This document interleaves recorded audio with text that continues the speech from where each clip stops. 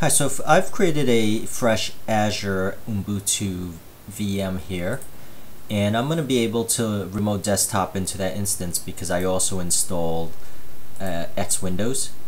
So if you're looking for that video on how to install X Windows so you could RDP into your Ubuntu instance, look for that video in my channel. And apparently I put in the wrong password, so let me try that again.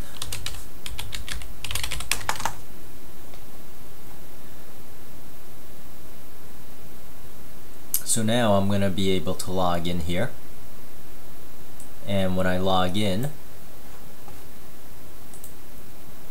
I'm going to go to my Firefox, and under Firefox I'm going to download the Chef server.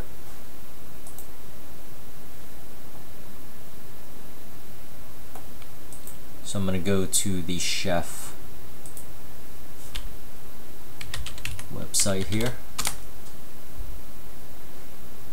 Go under Products, go under Server, and I'm going to download the Ubuntu version. So I'm going to do my own standalone here, Chef server, run my own server,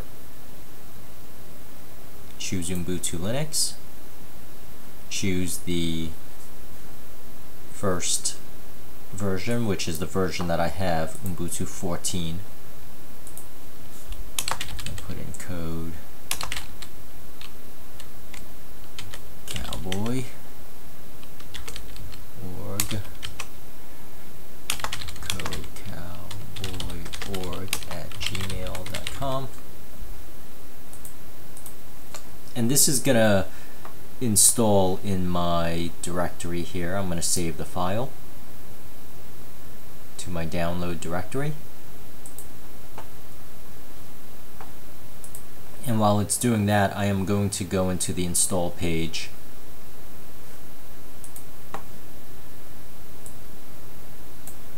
and what I'll be doing here is the standalone version.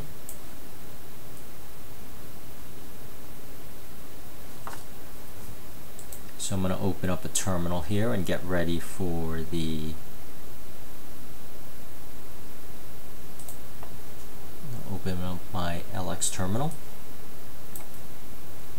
I'm going to go into my home directory, change to downloads,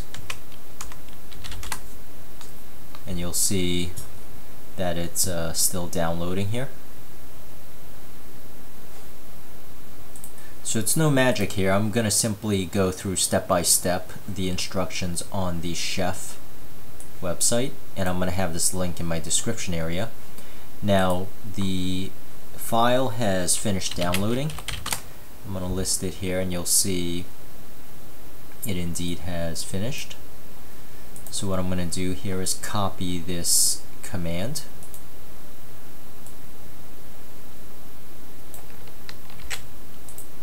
and I'll have to run as my super user. So I'm going to go sudo dpig-i and the chef package, and it's going to extract, and this will take about 10 minutes as it's extracting it and installing and doing the configuration. So I'm going to pause here and wait 10 minutes. Okay, so that took a good 10 minutes, and now I'm going to run the next command here, which is the chef reconfigure, and once again I'm going to run it under my super user.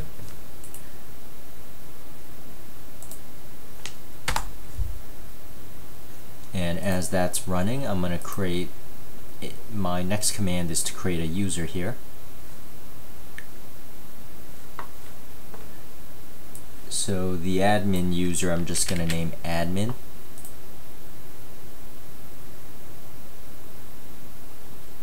And this also takes about 5 minutes here. So I'm going to pause. So the next thing I'm going to do now is create a user. So I'm going to create the admin user in the next command, the section 5 here.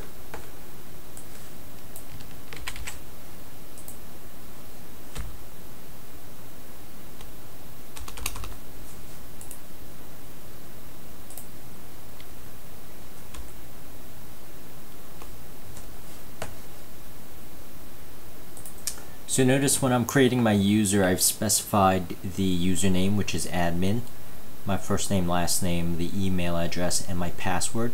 So I'll be using this to log in via the website when I configure my nodes in Chef. One thing to note is the location you're going to be putting your private key here. So just keep in mind where you actually put it. So I'm going to run this command now, and it's going to create the user.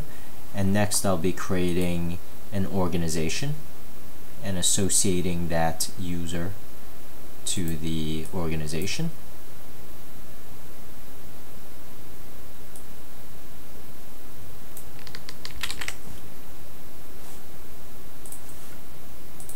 So notice here I've set up a organization here, and make sure this is lowercase, and it's just Code Cowboy associating with admin, and my organizational private key is going to be in this location in my home directory.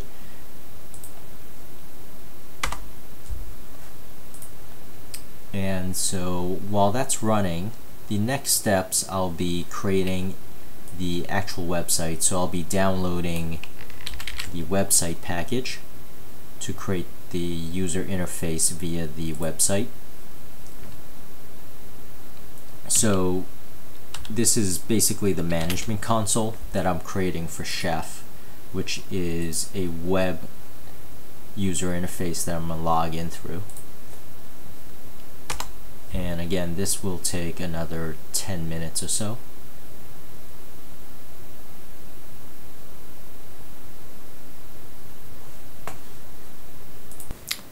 So following along here, that took actually 15 minutes to configure this website. Now I'm going to reconfigure the server. And you'll notice I forgot to su the command.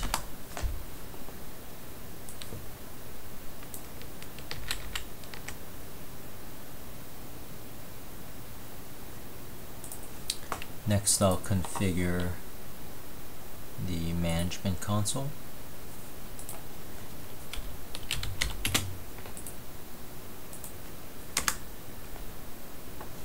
And I will be doing the Chef push jobs next, installing that server.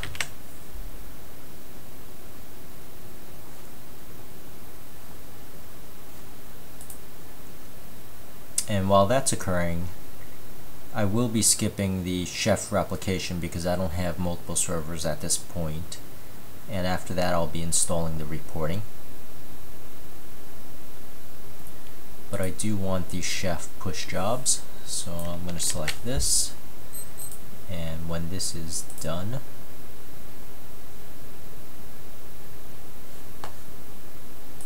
so I'll be installing the Chef push jobs here.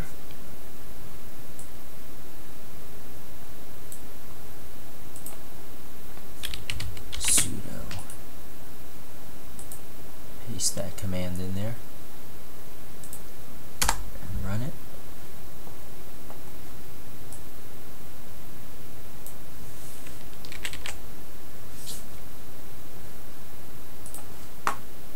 Simply do the reconfigure again.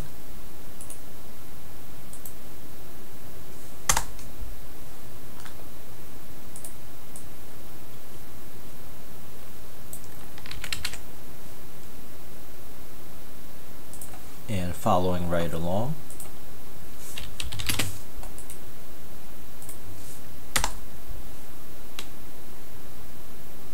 And as I mentioned, I'm going to skip the Chef replication, and I'm going to be installing the opscode reporting here. And at this point I could have already logged into the web user interface, but I'm going to wait until I install everything here first.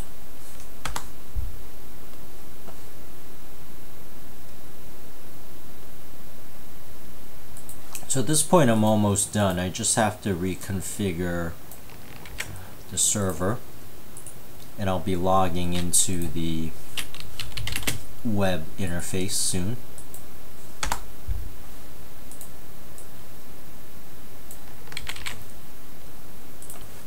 one final step here to reconfigure the reporting.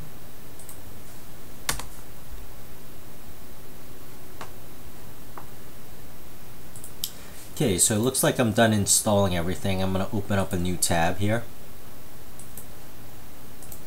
and I will be referencing my own machine here, which is called Crossbones.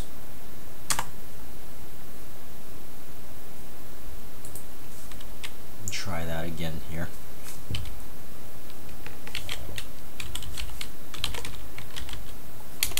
Crossbones. And you'll notice I don't have an official SSL certificate, so I'm just going to confirm.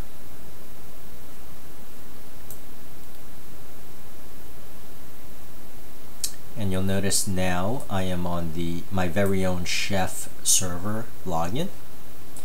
I created my admin before with the password.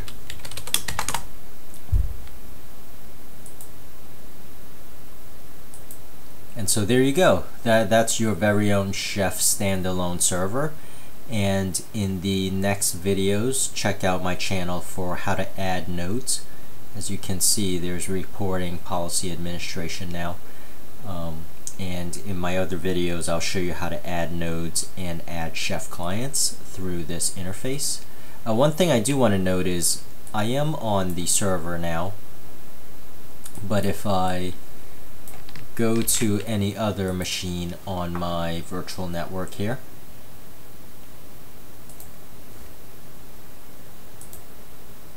you can see that I can also reference the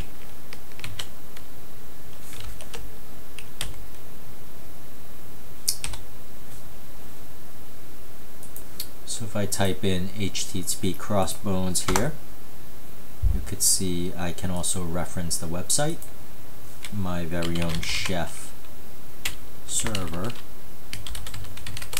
and that's really it. Let me try that again here. So that's really it. That's how you set up your own standalone Chef server, and I hope it helped, and thank you for watching.